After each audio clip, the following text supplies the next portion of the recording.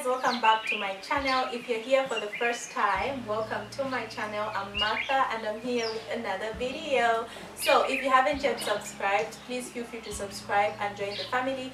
Also, you can click the post notification bell so that you guys are notified each time I post a new video. So in today's video, as the title says, I'll be sharing with you my natural hair journey from the big chop up to this length. Okay, yeah guys, so I'll be sharing with you hair tips and what you can do to grow your natural hair, or at least things that have worked for me so far. So without wasting any time, let's get right into the video. Side note or whatever, newsflash, today is my birthday, so I'm just from having a photo shoot. If you know me, you know I love to take photos. So yeah, I had a photo shoot and now I'm here. Okay, so anyway, getting straight into the video.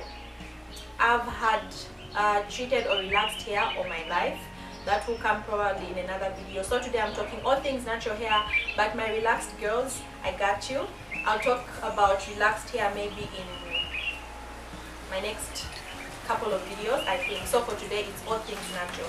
So I big chopped in 2019 last year, 2nd of January, and this is how short my hair was from the big chop. So I'm going to share with you the things that I started with. Okay, so I started with the Cantu Moisturizing Cream Shampoo. So this is what I was using. And then black castor oil, Cantu Moisturizing Curl Activator, the Cantu Leave-In Conditioner, my white tooth comb, a spray bottle. What else? I started with Umoyo Shea butter. I'll talk about that a little later. Umoyo Shea butter and hair mayonnaise. So I'll run you through my wash day. I'll wash my hair with the Cantu Moisturizing Cream Shampoo.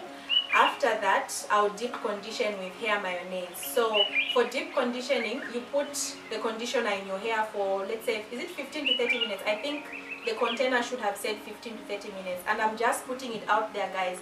If a product says leave in, meaning you leave it in, and if it says rinse out, you simply do that. Like if it says rinse out after 15 minutes or 30 minutes, you do just that. Don't be extravagant, having ideas in your head, leaving it for an hour or so. Like if a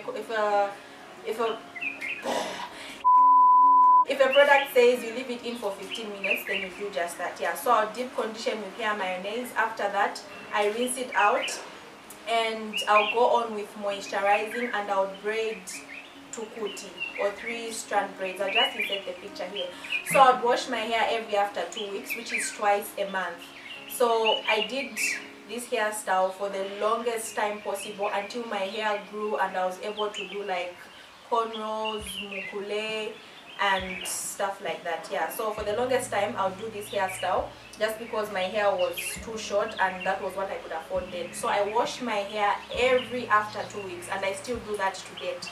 So along the line, I ran out of black castor oil, and at that time I was in Kawe. I checked for black castor oil in all the shops and I couldn't find it.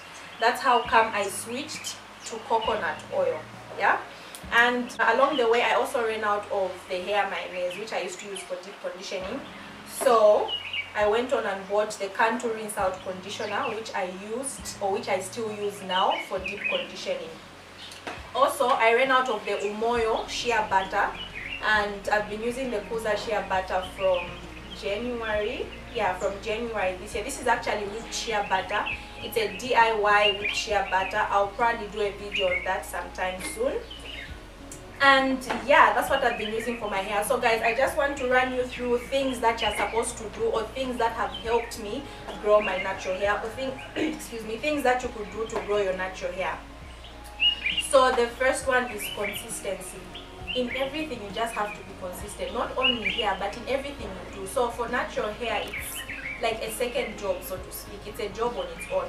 So you have to be consistent. If you say you'll be washing your hair every after 2 weeks, then stick to that. If you say you'll be washing your hair once a week, then stick to that. If you say you'll be washing your hair once a month, you have to stick to that, and don't skip wash day. There's a reason it's called wash day. Like, it's the whole day. You have to dedicate the whole day to your hair. So number one, consistency. Number 2, moisturize your hair. Like moisturize, moisturize, moisturize. I can't stress that enough. And for that, I have my spray bottle. So in this bottle, there's water, Cantu leave-in conditioner, and black castor oil. So let's say you're in braids or you're in a protective style. So for me, I moisturize my hair using the lock method. So L is for leave-in conditioner or liquid, which is this. O is for oil, any oil you want, olive oil, castor oil, coconut oil, and then the C is for the cream. For the cream, it's the shea butter that I showed you. So LOC method. Please use that method when moisturizing your hair. Do not start with oil or do not start with the cream. Make sure you always start with water or a water-based product like leave-in conditioner. So when you're in braids, you can use that routine.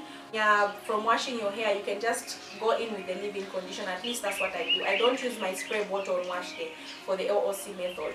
I just go straight with the leave-in conditioner. So guys, remember to moisturize. Also, don't only focus on the scalp. Mainly, we just focus on moisturizing the scalp.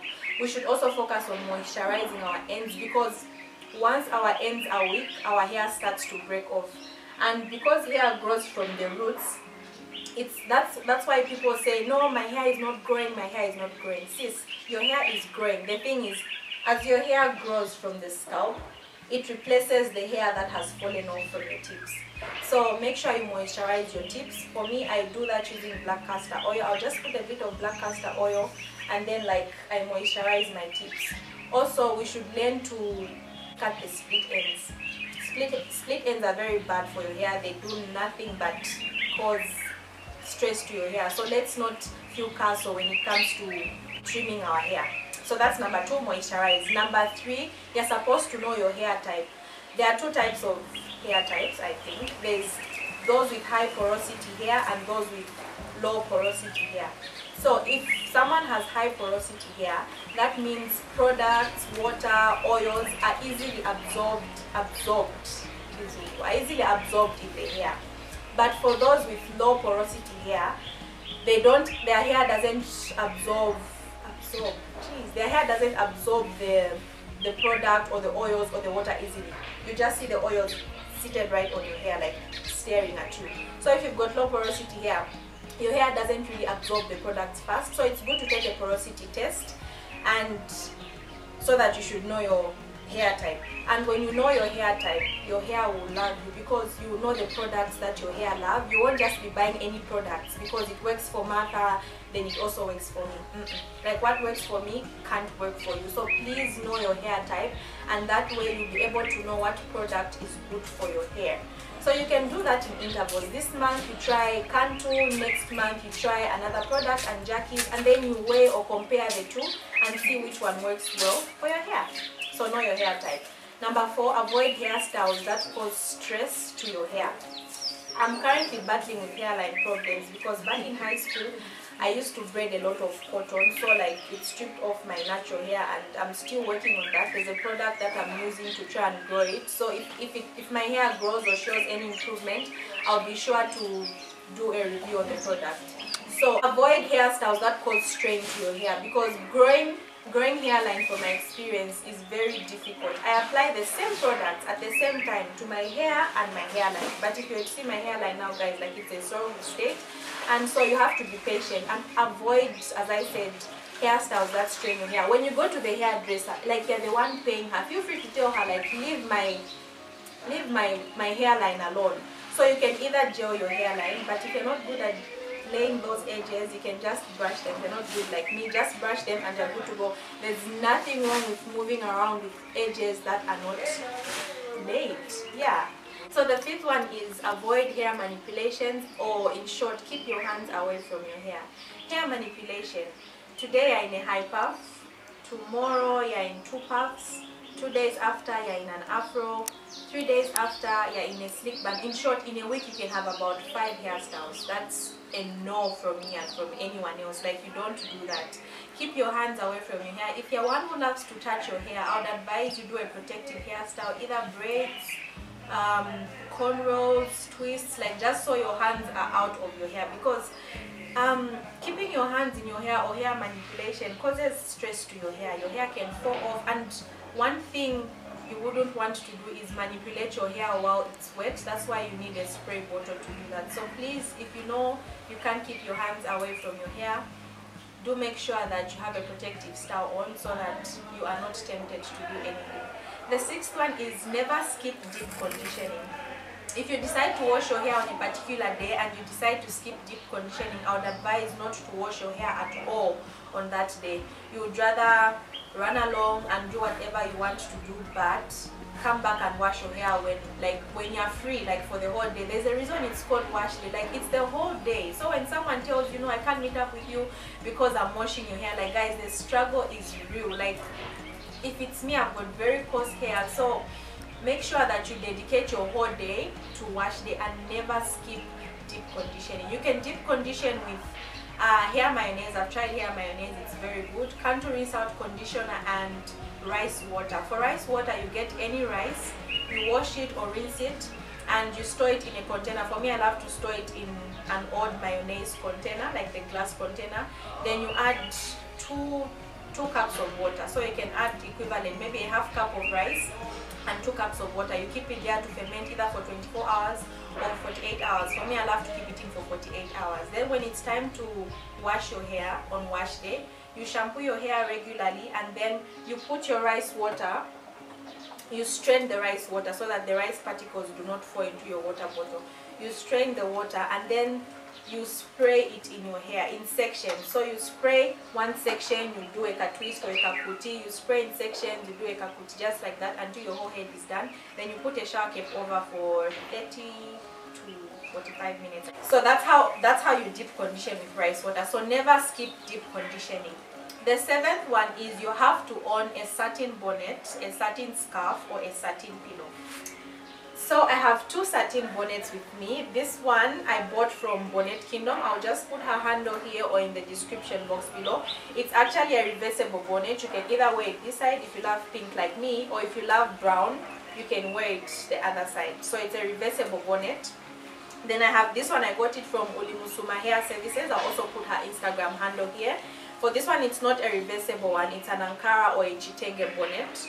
Yeah, so you really need to wear these when you're sleeping, not only in the evening but also during the day. Like you want to have a nap in the afternoon, make sure you wear your bonnet. At least that's what I do, because there are some harsh materials like cotton which strip moisture out of your hair. But for these satin bonnets, this is like, it's silk in short, and it won't strip out moisture from your hair. So for this up to that I have, this is a twist out. I had twists for a very long time, I think for a month, and I just unraveled my twists today. So today in the evening I'll be wearing one of my bonnets, and tomorrow morning my hair will be as good as new, like it will look the same way that it is looking today. So make sure you invest in a satin pillow, a satin bonnet, or a satin scarf. I wouldn't recommend a satin scarf because I didn't really have a great experience growing up. My grandma would put a scarf or a chitambala over my hair when going to bed when I'm from the salon, and I wouldn't wake up with it because it fell off during the night. I would wake up with it beside me.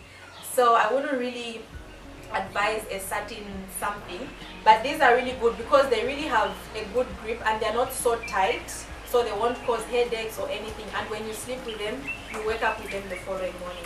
So that's the last point. That's what has helped me with my hair growth, and I'm sure it can help you too. And another thing is you have to be patient with your hair.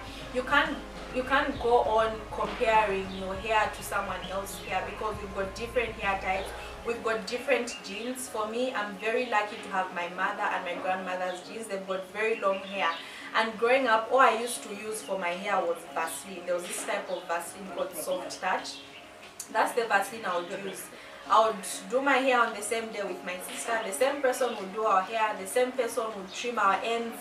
And you know, there's that myth where people say, no, some people don't have nice hands, if they cut your hair it will never grow. Yeah, so the same person did our hair. We used the same products, we used the same Vaseline, but my hair grew and my sister's hair was just there like, yeah. So don't compare your hair growth to others because we've got different hair and hair types. And also be patient with your hair, especially the hairline and just your hair in general. You have to be patient with your hair. love your hair, learn to nurture it and care for it. I know I haven't talked about relaxed hair. I had relaxed hair growing up, so my relaxed sisters, I haven't forgotten about you. I'll share with you tips that you can use to help you grow your relaxed hair. So yeah, that's all from me today. I hope you enjoyed this video. If you like this video, please don't forget to thumbs it up, share it with somebody, and click the notification bell so that you guys are notified each time I post a new video. I will see you next time. Bye bye.